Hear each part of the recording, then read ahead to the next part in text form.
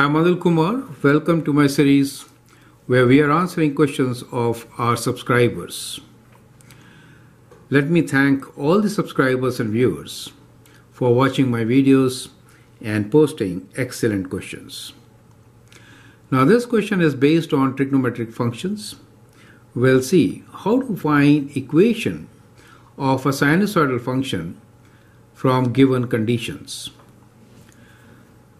The graph of sinusoidal function passes through 0, 1, has a maximum point at pi by 2, 3, and subsequent maximum point at 7 pi by 6, 3.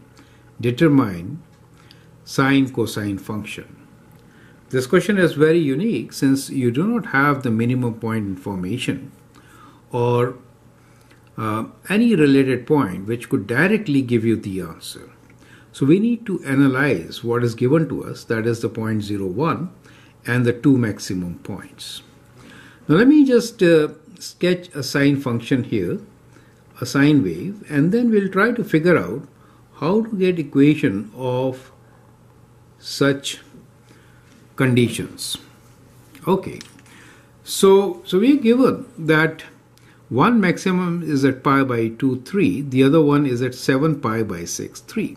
So let us say this is one of our maximums, which is at pi by 2, 3. The other maximum is at 7 pi by 6, 3.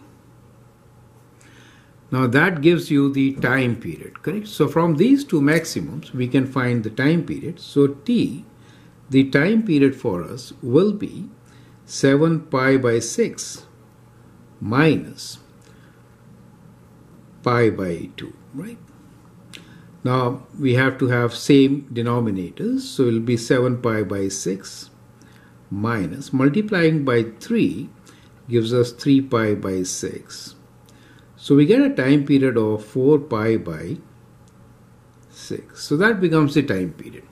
So it's always a good idea to write all the terms in terms of pi by 6 when you have this kind of time period, correct? Now let me draw the axis of this, which will go right through the center, kind of like this, right? So what do you notice here?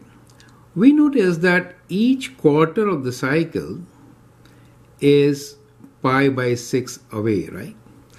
So we have 4 pi by 6 between them. That means 1 pi by 6, 2 pi by 6, 3 pi by 6 and 4 pi by 6. So that is the time period. So we could write this as, we could write this as 3 pi by 6. So this point here is 3 pi by 6, okay? Now here we have 4 pi by 6. This is 5 pi by 6. This is 6 pi by 6. And then this is 7 pi by 6. Does it make sense to you, correct? So when we are saying time period is 4 pi by 6, then each quarter is a pi by 6 away, right? So that means each quarter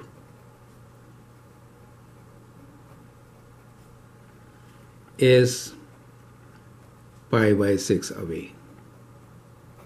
So if you move towards the left side, what do you get? This point will be 2 pi by 6, correct? And then here we have pi by 6. And then here we have 0 pi by 6, correct? Or just 0. And then here we are going to have minus pi by 6. Is that clear to you? So each unit, rather each quarter, is pi by 6 away. Now we are given that there is a point which is at 0, 1.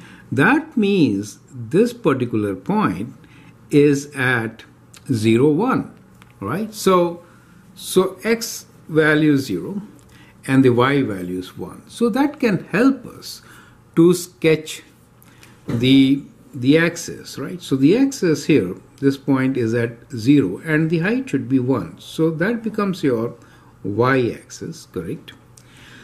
Now from here, if this point is 0, 1. So we are saying this point here is 0, 1. That means above this point we have 2 units, correct? That will make it 3, right? So from here, 2 units below will be from the symmetry. This is 3 up, so 3 down. So this will be at 2 units below this, correct? So what we have here is from 1 to go to the maximum, that means amplitude is equal to 3 minus 1, which is 2, right? 0, 1 is on the axis, perfect, as you can see from here, right? So the minimum value, or I can now actually sketch the axis also. This will be at minus 1. Does it make sense to you? So 2 units above 0. So add 2, and if you subtract 2, you get minus 1. So this comes at minus 1. So now it is very clear that the wave has a minimum of minus 1, right? So between 1 and minus 1, we are going to have the axis. So somewhere like here. So let me draw this.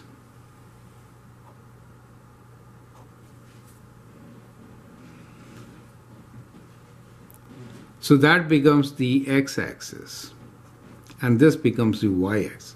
So that becomes your sinusoidal function. Perfect. Now, we know all the details to provide you with the equation.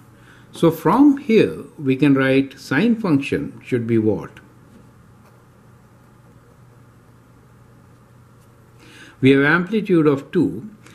As far as the sine wave is concerned, it starts from the axis itself. So we'll take starting point as 2 pi by 6, right? So moving upwards, right? Which means 2 pi by 6 is as good as pi by 3, right? Which is pi by 3 for us, or pi by 3, correct? Amplitude is 2.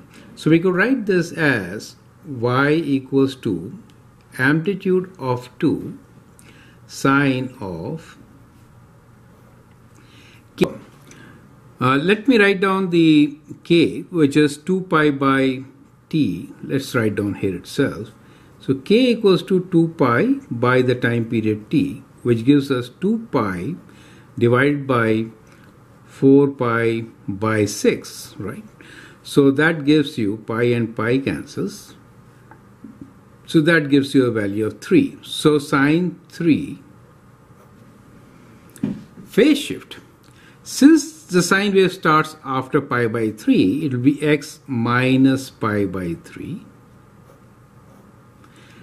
And the axis is moved up by 1 unit. So we get plus 1. Do you get an idea? So that is how you're going to get the sine function. Perfect. Now once you know all these parameters, you can actually write the cosine function also. So I'd like you to pause the video, write down the cosine function, and then check with my solution. So let me write down here cosine function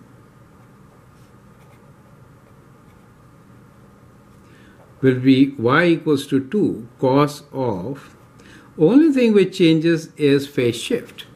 For a cos function, it starts with maximum, right? So in this case, that could be treated as the starting point for the cos function, which is pi by 6 to the left. So we could write this as x plus pi by 6. You get an idea, right? And axis has been shifted 1 unit up. Perfect. So that is how you could actually get both sine and cosine functions of this particular wave. However, it's very tricky. You need to analyze the situation properly and show that the point 0, 1 actually lies on the axis, and that helps us to provide the correct solution for the given question. I hope you find this solution interesting and useful. Feel free to write your comments and share your views. If you like and subscribe to my video, that would be great. Thanks for watching and all the best.